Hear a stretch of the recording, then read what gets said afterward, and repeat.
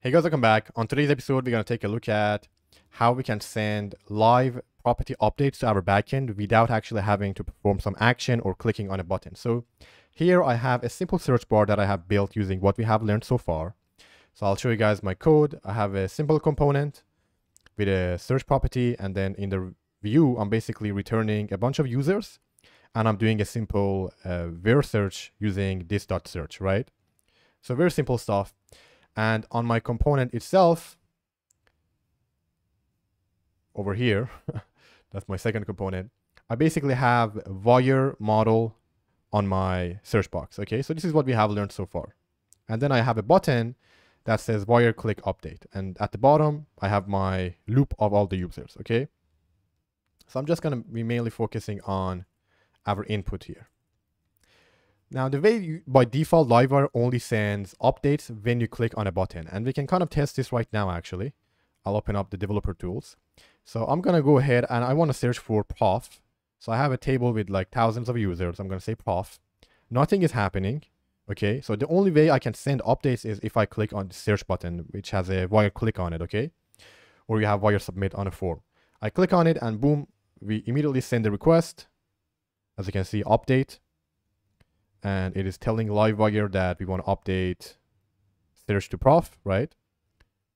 However, for a search bar, you sometimes don't want the user to click on a button. You want it to happen as they type in or after they finish typing in.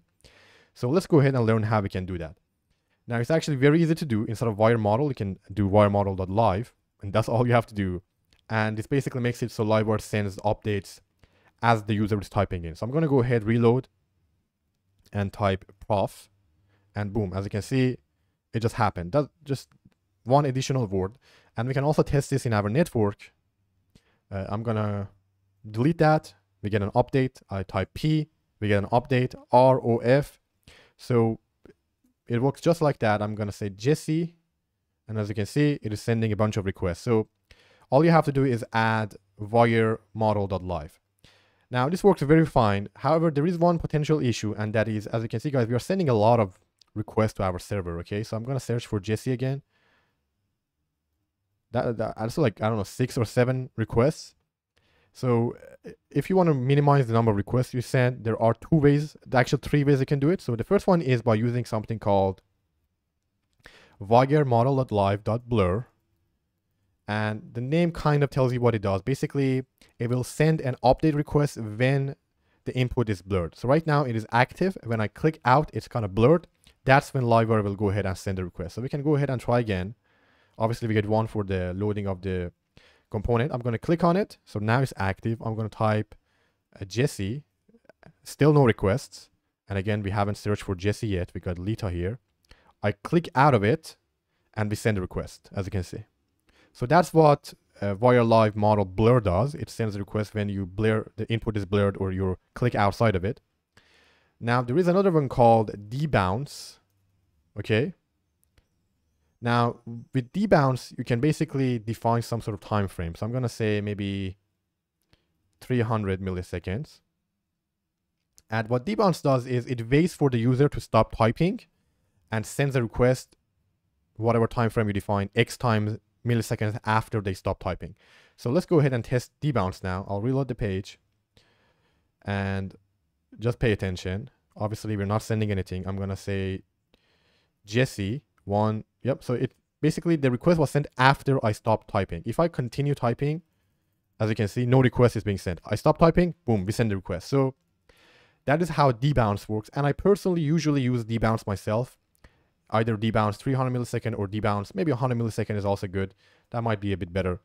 So that's debounce. But sometimes if you have an app, and in your application you like the search to happen as the user is typing in, or maybe you have like a YouTube search bar and you want to recommend what other users have searched, something like that, there is an alternative called a throttle. Okay, so basically instead of debounce, go ahead and replace that with throttle. So I can say this.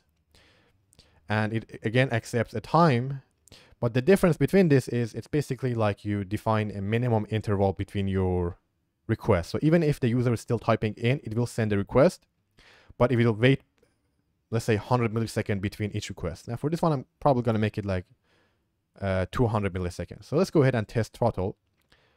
Again, with debounce, as I was typing in, we got no requests, but let's try with throttle.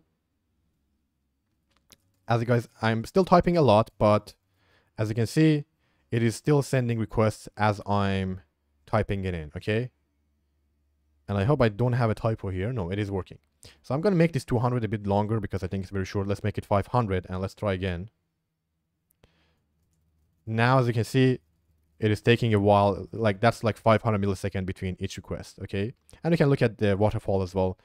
And that's basically how throttle works. So it's up to you guys which one you want to use depending on your application. Obviously, we don't have any search results for what I typed, but either a debounce or throttle will work just fine. Blur sometimes is also useful, but that's one of the, you have all three options at your disposal, and you're free to use whichever you like depending on your application. And that's it, guys, for live updates in Livewire. So it's primarily useful for building search bars. I don't think I have used it for anything else. You can also use it for a live validation. So as the user is typing in, you get validation. That also works if you would like to do it. And yeah, that's it, guys, for live updates. If you have any questions, you can leave them in the comment section below. And I appreciate it if you guys subscribe so you get notified of the latest video updates. And I see you guys on the next episode. Have a great day. Bye.